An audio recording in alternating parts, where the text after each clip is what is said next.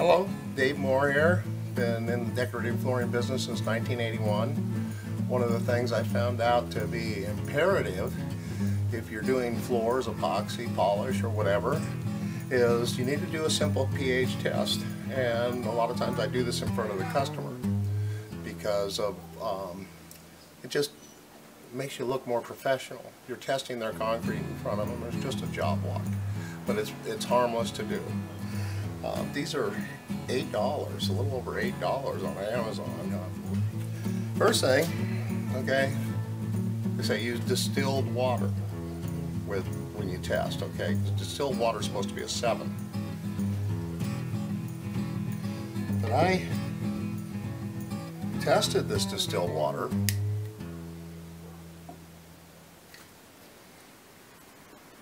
and I tested it against regular purified water.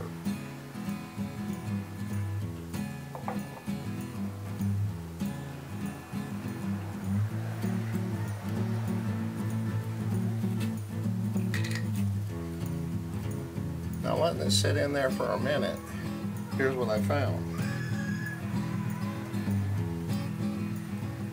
I've got a 6 for the distilled water.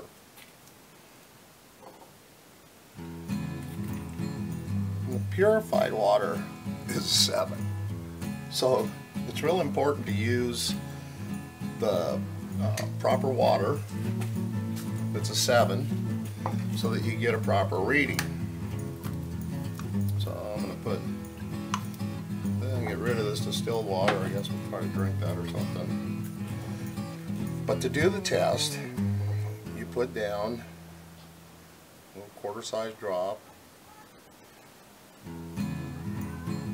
Now the reason why I'm doing this in two areas, this has been ground down a little bit, okay, to get into the interior of the concrete. This has not been touched.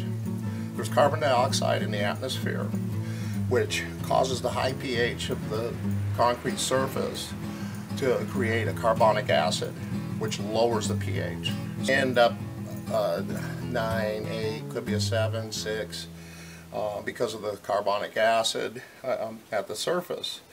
You grind in a little bit and you should end up with a higher pH, anywhere from 8 to 12, okay? And that is concrete pH neutral, that range.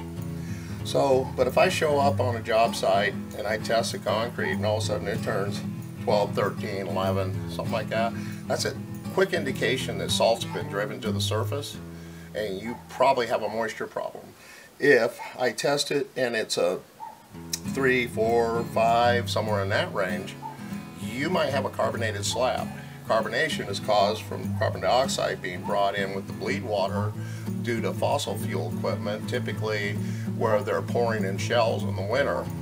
And the bleed water pulls in the carbon dioxide, creates carbonic acid into the interior of the concrete, and that concrete will eventually destroy itself because of it.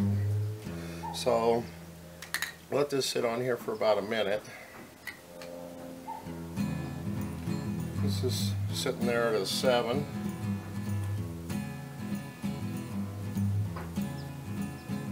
And here we're higher, just about a 9 there. So this is just a concrete slab of a piece of concrete that's been sitting outside.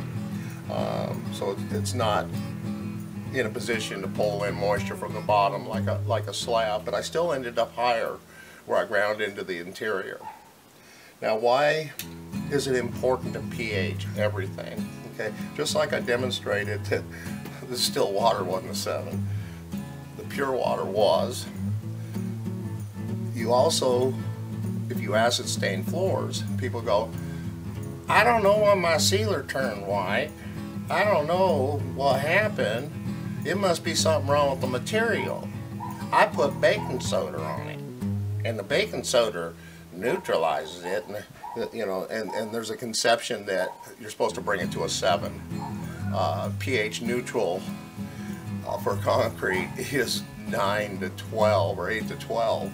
So how do you know that just because you put baking soda or some something to higher the pH after you did it, how do you know you really did that? You got to have one of these. Okay, going through the motions doesn't mean you actually did something. I've been plenty of projects where we tested it and we had to do it again. I've had it where we used a caustic soda degreaser, went too high, so we had to rinse the floor. If you don't do this simple test, you have no clue, period.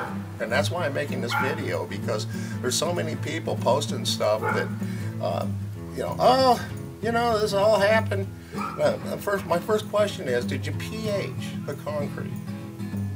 And all I get is crickets, because they don't even have one of these easy to obtain $8 test kits.